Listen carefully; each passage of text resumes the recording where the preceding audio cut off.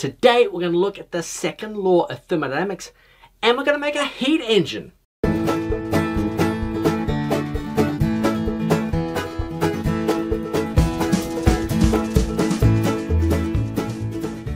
Don't forget that this video has a corresponding lab with free teacher notes. See the link in the description. Welcome to lab again today. And you guys have been studying thermodynamics, correct? Well, today we're looking at the second law of thermodynamics and we're going to go with the first law as well.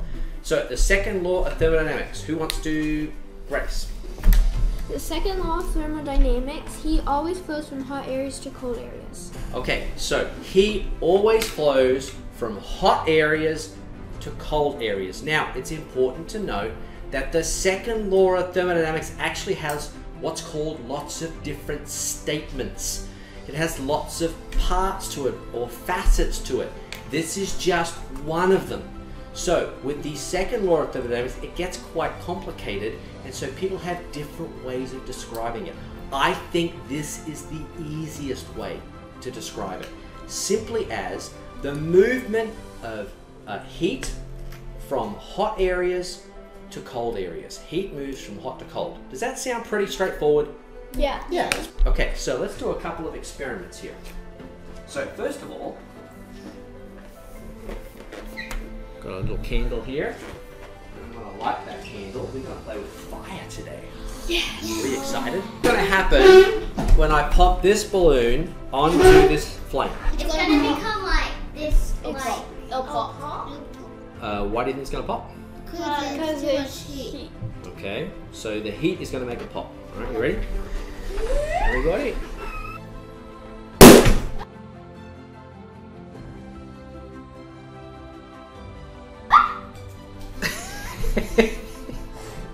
Well, guess what? You were right. It popped. Actually, put out the thing there, wasn't it? That's good. Okay. Now, let's try a different experiment. Okay, so now you'll notice that the balloon is filled with water.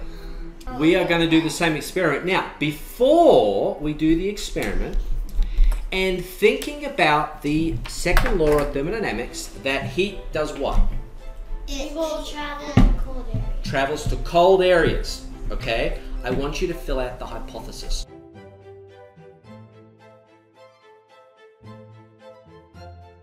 Should we see what happens here? No!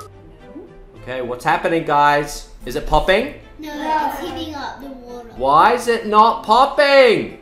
Because it has water. Yes. The water's cold. Oh, good, that's part of it. Think second law of thermodynamics. The water's cold, what's happening? The heat is going into the cold.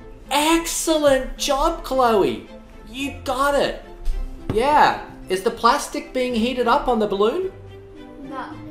No. What? Because why? Because the water is getting Because the heat is being transferred into the water. Yes. What happens when the water's all heated? That's a good question. What happens? What would happen if the water's the same temperature as the flame? Then it's going to pop. It would pop, okay? I can't make it pop. I could sit here all day, and why is it not going to pop? Because the water's still a little cold. Because the water's got lots of cold in it, right? So, shall we make it pop? Yes. Are you ready?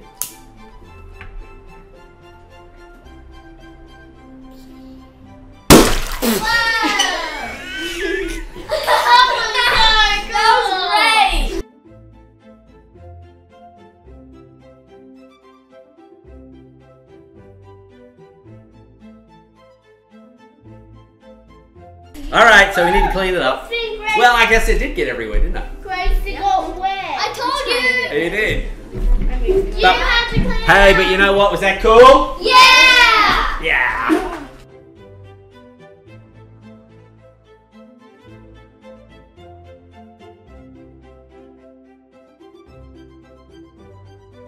And the reason is that when the flame touched the balloon with just the air in it, the air, although it's the same temperature as the water, it wasn't able to carry the heat away, okay? And so the heat just instantly popped the balloon. So, I think we understand the second law, right? Heat does what? Heat flows into lower temperatures. Okay, now, here's what's important and why this is important for your life. The second law of thermodynamics is important because all of our cars, all of our engines that we have, they wouldn't work without the second law of thermodynamics at play. Oh, everyone go, oh.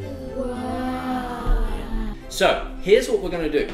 I'm going to show you guys how an engine works, and you guys are going to make your own heat engine today. So we are going to learn how to make your own steam engine. Now what you're going to need is a tea light candle like this.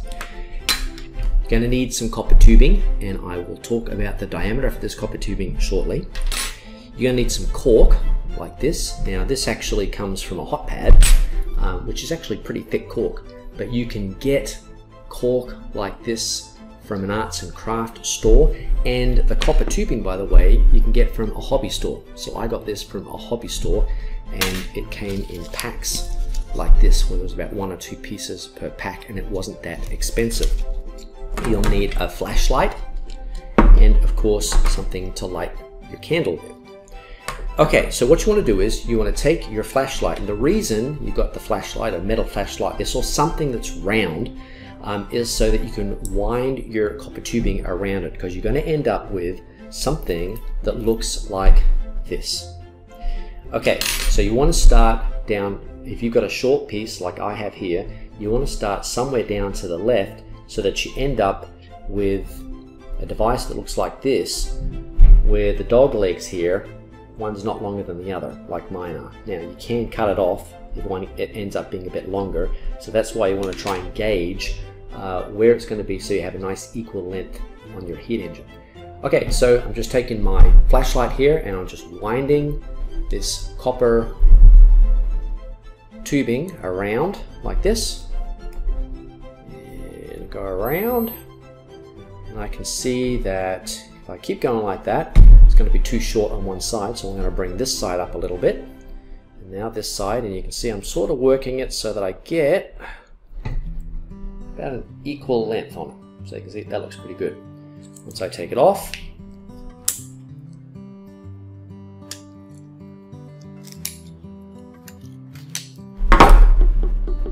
see, I've got a nice little loop there.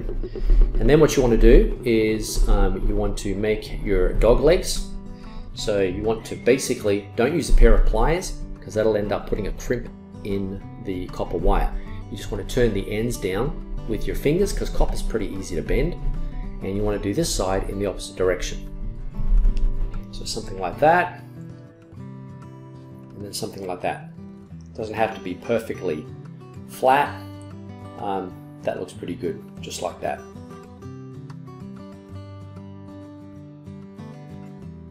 Okay, so the next thing you want is you want your cork. So you can see I've got a piece of cork here. It's about 3 inches in diameter, and I just used this hot pad and just cut them out with a pair of scissors. But you can see it's thick. And like I said, you can either use this hot pad, something you can get from Kmart, or you can go to an arts and crafts store and get actual cork, although it might be a little bit more expensive. So I'm going to take my loop copper wire now, and I'm going to thread it through 2 holes that I've already put in the cork. Make sure that you put the holes in the cork first. Don't poke the holes through the cork using copper tubing, otherwise bits of cork might get stuck in the ends, and you don't want that to happen. So you can just feed one side through here, just feed the other side through there, make sure that they're poking out through the bottom, and basically that's about it. Okay, then what you're going to need is you're going to need a bowl of water, like I have here. So let's just move this over, and you want to put your heat engine in the water. Make sure that the feet, the dog legs, are not touching the bottom of the bowl, so it's deep enough. And then you want to get your candle and just stick it under the loop, like that. So you really want it just a few millimeters, sort of half a centimeter or so away from that loop. Basically, that's it. It's ready to go. Okay, now in order to get this thing kicking along, what you're going to need to do is you're going to have to get water in the tube. The way I do that is just basically suck it in and then pop the ends back inside the water, and that means that the tubing is going to have some water in it and it's not going to come out again.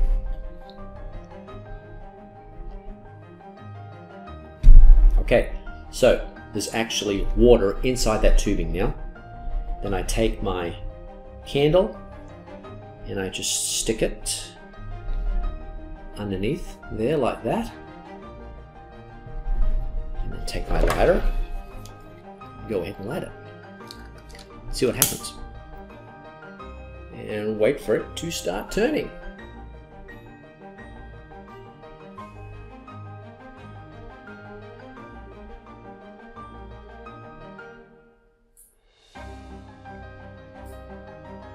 Okay, there she goes. Look at that. That is awesome. My own steam engine. How cool is that?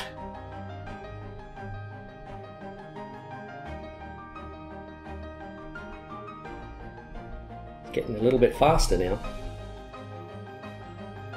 Let's see how long it's going to run for.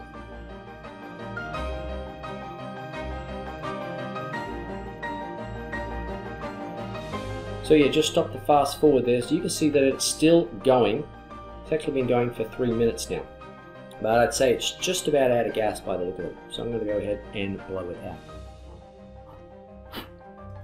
Okay, so something else that you need to know. This piece of copper tubing is not the same one that I wrapped around the flashlight, okay? This is 3.18 millimeter diameter copper tubing. And that's what you want to get. The stuff that I wrapped around the flashlight here is actually 2.5 millimeter copper tubing. Now, this will do the job. This will actually cause the heat engine to turn, but nowhere near as good and not for as long. I had to learn that by experience trying a few different diameters of copper tubing. So, the 3.18 millimeter diameter copper tubing works really well. However, keep this in mind. When I'm trying to wrap this copper tubing around an object, it's a lot harder. It's easier for it to kink. So this is one of my earlier examples. You can see it doesn't look really good. So when you're wrapping your 3 millimeter diameter copper tubing or so around an object, you've got to do it pretty gingerly. But I would say that's the diameter that you want to go for. That's what you're going to get the best effect in. That thing was spinning for a good 3 minutes, and I think it might have spun a little longer as well. So that's how to make your own heat engine. I mean, that's totally cool. Okay, we ready, guys? Look, let's still go. Whose is that one? Sophia's. Do you see it clicking around like that? Look at this one. Mine. Woo! She's a spinning around. Daddy, is that good? Mine Yep, was they're just all fun working. with everybody. They're all working. So, all heat engines work in the same way, and that is using the second law of thermodynamics. One aspect of the second law of thermodynamics is that heat always goes from hot to cold. So, for example, in our little heat engine here, when I put water inside this tube and then I heat it up, it turns into steam. And because the bottom end of my heat engine is inside water, well, that's cold. And so what happens is that steam is going to move from where it's hot to where it's cold. That's the second law, or one aspect of the second law of thermodynamics. But here is what's really cool. It's on the way to exiting into the water where the work is done that causes the heat engine to do work. And it's the same for any heat engine. So here's what happens. That steam makes its way through our copper tubing, and it comes up and it hits this dog leg right here and right there. When the steam molecules hit the dog leg, that causes the steam to push on that copper tubing in that direction. And on this side, the steam hits this part of the dog leg and causes a force to be pointing in this direction. Well, that causes the object to spin. And there you have your heat engine. And you know what? Every single heat engine works in exactly the same way. That's how steam engines work, and it's how the engine in your car basically works. It's an internal combustion engine, but it works on the same principle. Whether it's this or the engine in your car, all heat engines work on that same principle of heat being transferred from where it's hot to where it's cold. And along the way, The molecules push on something, producing work. All right, we're done. Thank you, teacher. Okay, was that fun? Yeah. Okay, and that's all from me, Ken Coulson, here at Science for Kids with Dr. C. Look, if you were helped by this video in any way whatsoever, then go ahead and pound that like button, subscribe, and ring the bell while you are there. Look, and if you want to give, then please, I'd really appreciate that. You'll find a link in the description.